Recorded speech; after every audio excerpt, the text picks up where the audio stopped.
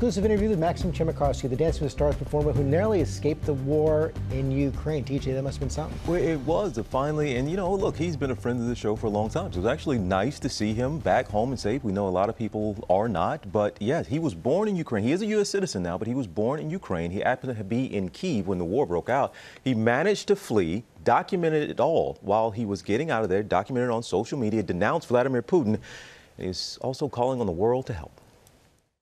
At the time of war, I realized you do what you can, right? This was not me trying to publicize a situation. This was me trying to cry for help. I was just screaming out, like, look, this is what I just saw.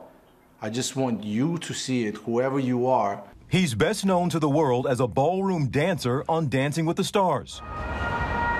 But for the last week, Maksim Chmerkovskiy has been stuck in Ukraine as Russian forces closed in. You know me, I'm not a social media guy at times of some kind of personal difficulty, and this is definitely not the time where I would be posting anything on social media, but yes, I'm here, I'm in Kyiv. Contrary to what I probably should have done. Chmerkovskiy had been filming a dance show in Kyiv and started documenting what he saw happening around him on social media. Here's the reality. That center of Kyiv, right there, honestly, I'm getting really emotional. I want to go back home. Now, home in the U.S., the 42-year-old is opening up about what he saw for the first time. Man, it's good to see your face, brother. Thank you, thank you. Your face looks a little different from what we've been seeing on social media, a little more relief. A bit surreal, to be honest. This is a country, you know, and the country is on fire. So, you know, it was very difficult to process for me because it's, you know, we're used to, you know, fly out, do some stuff, experience some things, and always fly back. And here I am, like, I'm unable to fly home. And that, to me, was the biggest sort of, like, moment of understanding, like, you're in trouble. Chmerkovskiy, who was born in Ukraine but immigrated to the U.S. with his family in the 90s, was eventually able to return to the U.S. I'm still very much in that fight or flight. I'm a big boy. I know for a fact that I'm going through something mentally. I know for a fact because I get into these cry moments. I'm emotional. You know, I can't control it. I cried on the way from the airport. I felt embarrassed.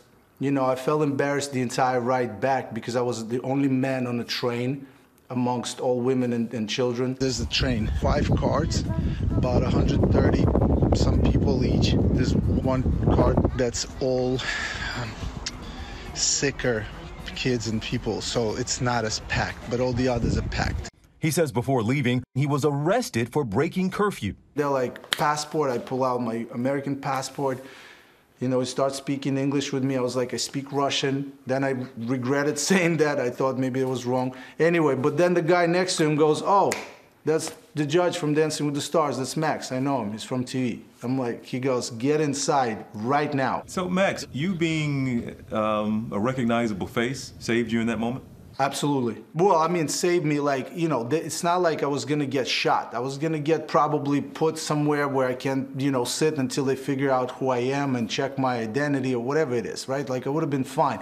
But, you know, but I felt like things got real, and all of a sudden I don't actually have all of the things needed to feel safe in this place at all. I'm not built for this at all. I'm just realizing that I'm not in the place where I should be. What was that like when you do get to the train station? What was that scene? What did it look like? Horrible. It was horrible. It's horrible. I realized after we took off, right? I'm not skipping, but after we took off, I realized that all the people that didn't get in have to now sleep in right there in that train station. It's not heated, it's just a giant building, it's cold, there's kids everywhere. I'm dying inside because this is still like a, you know, very emotional stuff for me. There's kids everywhere, babies everywhere. It's a negative temperature. Is there any guilt you even feel for getting out or wanting out? I feel guilty, I feel bad, I feel shamed, I feel upset. And you all, he was in the States. He was here in the U.S. days before he went back. So it was ramping up. The whole world was watching. War was coming. He said, for the folks of Ukraine, they stay in this heightened place of tension with Russia. So until we hear a siren or an explosion, we just think it's the norm. And that's why he actually went back, because he didn't think it was going to happen. Wow. It was incredible to hear. Incredible to hear. What a story. Well, hey there, GMA fans. Robin Roberts here. Thanks for checking out our YouTube channel. Lots of great stuff here. So go on, click the subscribe button right over here to get more of awesome videos and content from GMA every day, anytime. We thank you for watching, and we'll see you in the morning on GMA.